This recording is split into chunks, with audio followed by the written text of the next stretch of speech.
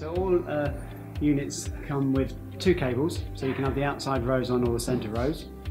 We recommend that the end without the electric is at the rear, the end with no electric in line with the horse's withers, and to be approximately 8 foot from the floor to the outside edge is a standard height. Obviously there is variance to this depending on ceiling heights, but that would be an ideal height.